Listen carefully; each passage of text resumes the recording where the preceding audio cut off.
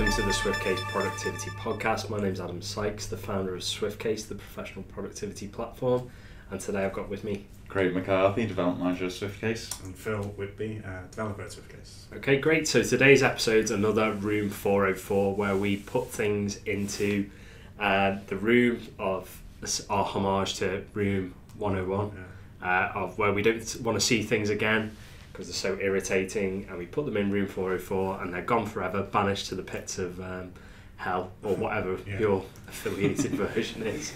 So today's topic is marketing and marketing techniques or ways people market to you. So I'm going to kick off today. I think we'll go with Phil.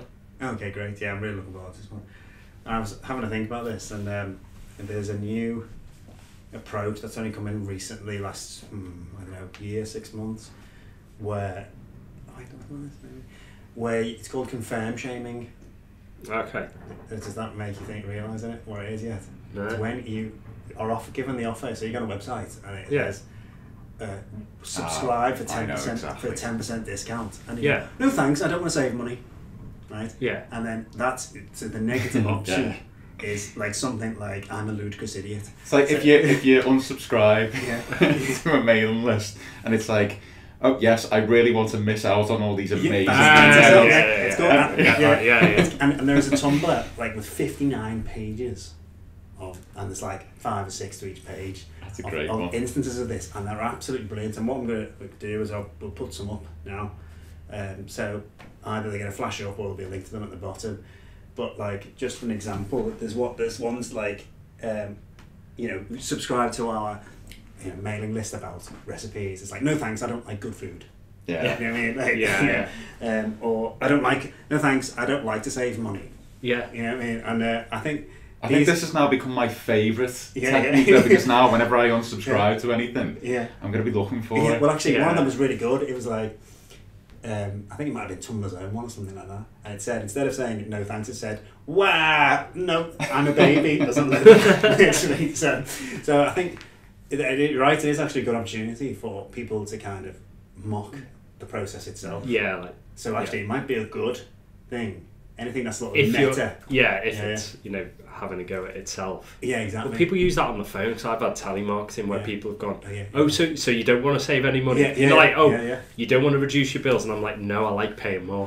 I'm totally irrational. Whatever means you get off the phone, I'm quite happy. So but it does trigger that feeling in you, doesn't it? It does trigger that feeling where you go, am I making the right choice? I don't want this person thinking I'm an idiot.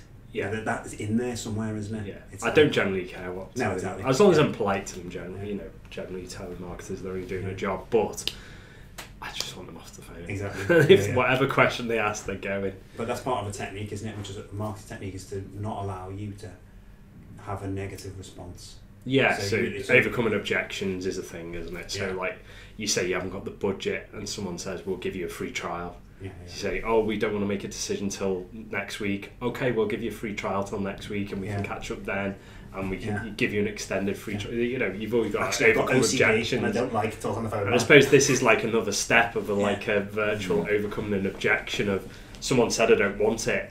Then you're trying to overcome their objection by saying, you don't want good food. Yeah, exactly. Well, Amazon do it amazingly actually, because I constantly unsubscribe from Prime. I don't pay the yearly fee because I only do it when I know I'm going to do a big shop. Yeah. And I want the 1-day delivery. Christmas. Basically. And also, I don't know, just when I'm Prime sick of it, really. Yeah, exactly. But when I unsubscribe from that, they say like, we'll happily refund you, but you'll miss out on all these, fun things and all that.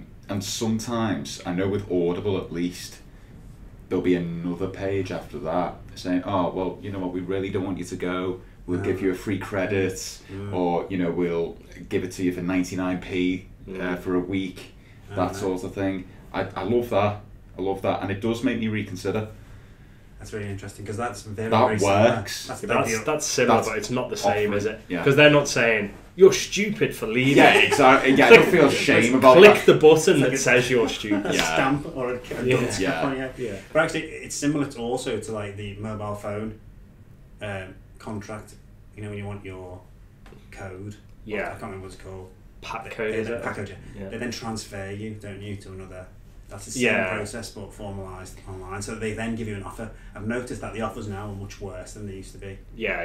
Yeah, because people. Because they know people are just are on. loyal to like a particular. Yeah. Mobile. Yeah. Anyway, so that's mine. Okay. Well, I think from what you were saying, it probably leads on quite nicely to mine. I hate cold calling. It's it's the worst thing in the world. Doing it or being part of it. Receiving it. Yeah. I really can't stand it. Anyone that likes it. Old people. Maybe. Yeah, but even then. Yeah. But the problem with them is that they can't get them off the phone. Yeah. Really, but it's horrific, isn't it? Because first of all, it never happens out of working hours. Yeah. Because that's the time they work. Of course. Yeah. So I'm never really inclined to answer it, or I think it's someone trying to contact me about our work directly. So I'm inclined to answer it just in case it's a potential customer or things like that. But no, it's always about switching energy, isn't it? Or just PPI pension review. Yeah. It's awful. I opt out of all mobile, any phone calls, anything like that. But you still get them. You still get them, yeah. Well, I think the only way to avoid them is to never actually put your real phone number into anything like that is not vitally important. So if I think even then they transfer them, they sell it on, don't they? Energy companies obviously sell it to this energy Yeah. provider somehow, or Well, the actually, energy review thing. Well, I bought a phone for my wife last year, and I bought it from one of those like cheaper mobilefun.co.uk ones. They're great. But then they sell you number Yeah, before. So, that's exactly why I receive all. I know exactly why I receive yeah. all these phone calls, and I think I entered a competition once. Yeah, competitions are exactly because they're just farms for getting data, aren't they? Exactly, and now I'm getting harassed constantly. See, I think there's a caveat on this. I think it's a business to consumer cold call. Yeah. I think business to businesses are busy and like you need to actually make connections with people, absolutely. other businesses and so on. Whereas business to consumer, like you say, you only get called in the day. I only get called at dinner time. There's this one company literally calls me every time we just sat down for dinner. Their numbers like comes up like different numbers. So you carry on blocking them if the phone's picked up. Like if you use like Truecaller or something, you can usually see if it's. So like I keep blocking them, but I know it's like in regions where we've got customers, and you think, what if I'm generally my customers would ring us through the business system, but what if they've got my mobile number and they're ringing me on that because there's something wrong? So you do find like you're like getting up out of, like you're about to sit down, and it's like, do you want to switch energy or this? And it's just like, why do they call at such stupid times? It's just like ridiculous timing. That could be an international thing though as well. I suppose the numbers get rerouted, don't they? And then by the time they get through, they are calling internationally. But it's just the timing of these things. Like, why don't you call either at lunchtime, or at a specific time in the day, like exactly. say 5 o'clock or something, where people have just finished work. It's not like a 9 to 5 job, is it? That's interesting. Yeah. Yeah, I suppose with me, with cold call, and then it's not so much calling me, it's more not having the research behind it as well. There shouldn't be a cold call, it should be like a warmed up call that you know that the person you're calling is actually interested. Will be interested in. So you may have like been in touch with you may have been on their website. Because like a lot of the business ones, they might have been on your website, they might have signed up to your blog, they might have done a few things and shown interest, and then you then call them. I mean, I'm just working through a phone directory. Do you want to switch your energy? Do you want to switch your energy? I don't know how many times I've been in a road traffic accident, apparently. It's just a bit ridiculous. How's that? Yeah. Oh god. But yeah, that's my one. Okay. And then what's it? Right. My one's pretty similar to yours actually as well, but it's more in an online capacity. It's kind of like the cold LinkedIn message, if you like. So people who connect with you. And then immediately you get a message on LinkedIn. It's like within 2 seconds. Within 2 seconds of you clicking connect, so it's clearly automated. It's not that, and it's a copy and paste message. And it always seems to be people who want me to outsource web development to. I get them all the time as well, actually. And like this company is just like a front for some like big farm, like web design farm in like India or China or Eastern Europe or something like that. Because they always come up, they've got the same price structure, and the person's face must be like stock photography, and they just connect, and straight away it's exactly the same. It's a message that's about, like, 10 lines long with the middle bit just a load of pricing information. It's like I only connect to you because I'm trying to grow my network on LinkedIn. Quite happy to help people. When someone connects you, you might think, oh, well, they're genuinely interested. Genuinely interested in something we're doing. It might be some mutual benefit, but no, it's like connect, yes, message, straight on, sell.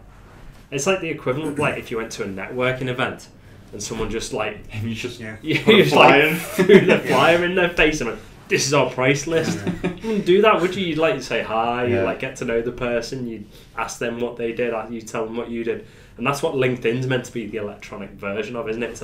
It's a networking platform. Not you wouldn't do that in person. You wouldn't come and slam that flyer in someone's face on just like hi, bang. It's a shotgun effect, isn't it? Yeah. They would just do it as much as possible, and eventually the same as cold call, isn't it? It's exactly someone answers. They only need to have a return on investment. Like, it could be 1%, but they call enough people, get a big enough number, eventually you'll get a return. Yeah. But the trouble is, what a lot of these companies don't realise is that number, if they had a better process, they'd get a better percentage. Yeah. They're going to run out of those people. There's only so many people they can feed into their system. And that's what I suppose this will happen with PPI. It's getting cancelled anyway. But they must have already spoken to everyone. So the number of pools of people who are left who they can contact, who've never been contacted about PPI and either been responsive for it or at least attempted to do it, it'd be shrinking and shrinking and shrinking. It's like what you said with the web design stuff. Like, it's literally, if they're making different accounts every time, and it's literally the same message, no one's going to be interested, and loads of people are going to pick up on the fact that it's just you just glaze over, don't you? Go, that's copy and paste message. It's an automated spam straight in the bin. So that's my one. That's the so it's the cold call LinkedIn equivalent. So which one's going to go in? I think ours are pretty similar, to be fair. Yeah, it's the idea of the cold approach, isn't it? I think that has to go in because I've got a soft spot for mine. Really, I think Craig really likes it from the sound of it. I really like it now. Actually. And it's a bit of a game, isn't it, to go and find new ones? Yeah. Well, like say, we'll definitely post them on there, some of our favourites. And if you've got any favourites, I guess, put them in the comments. Yes, and if there's anything else in marketing that really annoys you that you want to go into Room 404, drop those in the comments as well, I think. Yeah. Okay, great. So cold approaches to marketing are going into Room 404. Bye. And that means you won't ever get a cold call again, obviously. And if you want a warm approach from us, then don't forget to head over to #Craig'sFunds. SwiftCase.co.uk, and also follow us on social media at SwiftCaseUK. And don't forget to subscribe. Brilliant. That's been great. So thanks for listening and watching the SwiftCase Productivity Podcast. My name is Adam Sykes, and we'll see you again next time.